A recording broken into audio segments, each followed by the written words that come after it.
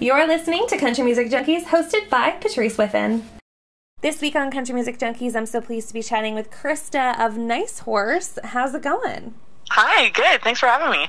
Well, we're really pumped to be chatting with you guys again. You guys have just had an incredible year. So many things happening. It's amazing, and we're so happy for you. Let's kind of kick things off with CCMAs are right around the corner. You guys have been nominated for Interactive Group of the Year. That's got to feel pretty incredible. It's amazing. I think anybody's first CCMA nomination is it's a huge milestone for us. We totally didn't expect it, and we're just over the moon. So we're headed out to the CCMAs in September, and we could not be more excited. Now, for fans who are interested in connecting with you on social media, given that you obviously have a major interactive presence, where can they best go to connect with you guys?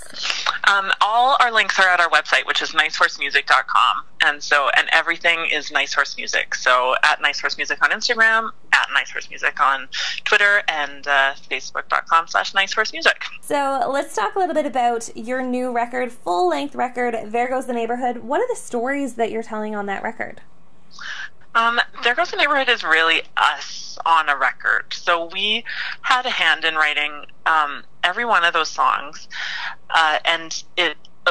When we started the band, we kind of just wrote what we wanted to write, which was a luxury for us as musicians, because we'd all been in projects before where, you always sort of have an audience in mind, you have radio in mind, and you're writing, but that's always at the back of your head. And with this band, when we started it, we had absolutely no expectations for it. It was just for fun, and so we just wrote whatever we wanted. And then, of course, it ended up kind of working out for us. So these songs are very unfiltered us, I guess you could say. Like, we didn't stop and think, oh, would radio play this? Are people going to like this? We just wrote what we wanted, and that's what ended up on the record. That is so cool. So very authentic stories being told by you and the rest of the girls in Nice Horse. That's really cool. Let's talk about your new single, Mansplaining. I love the title of that. Yeah, so this is a perfect example. If we had been thinking about, I think, our audience in radio, we probably never would have dared to write mansplaining. Understandable. But I'm so glad we did, and that we put it on the record, and that it ended up being a single, because I think it's something that, well, certainly we deal with, as we're the only self-contained all-girl country band in Canada. Maybe North America, maybe the world. We always just stop short, because maybe there's one out there we haven't found yet.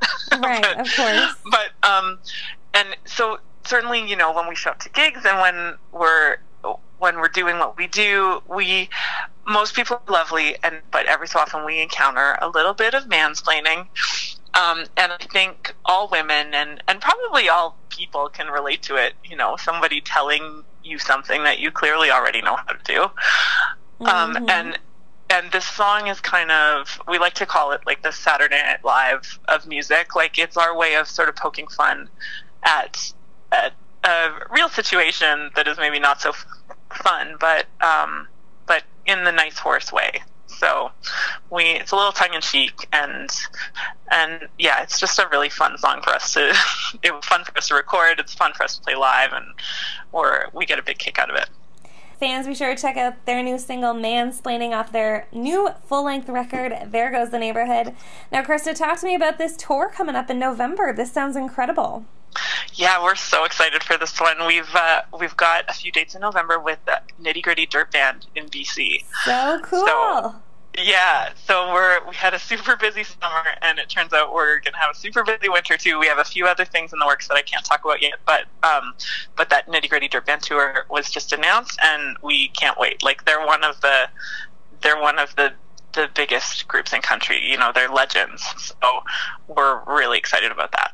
Absolutely. Well, we wish you best of luck with that tour. And, of course, going into the CCMAs, best of luck with that nomination for Interactive Group of the Year. So cool and so exciting. Best of luck with that. Fans, be sure to check out Nice Horse on all of their social media and also their website, and check out their new record, There Goes the Neighborhood. Thanks so much.